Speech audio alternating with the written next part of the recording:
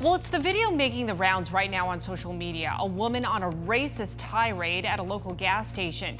Team 12's Rachel Cole brings us details from the victim's perspective after being screamed at and asked to leave.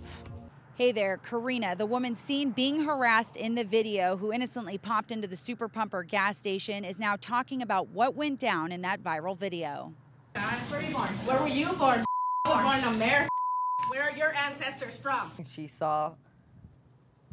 saw a bunch of people of color that she didn't like, and she decided to come for us. In the Facebook video captured by Greg Kahn, another customer, you can see Tamara in black and white screaming at Karina.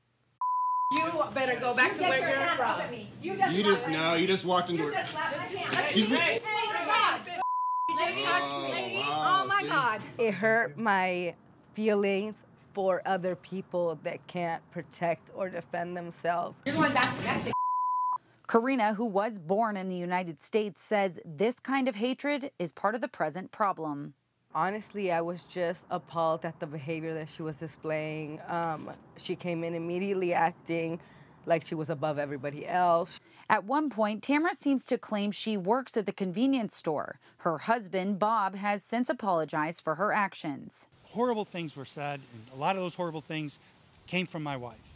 But it came from a spot of an illness that I've been trying to help and fix for a long time. Karina is hopeful her physical encounter will help enlighten others to be kind and courteous, no matter the circumstance.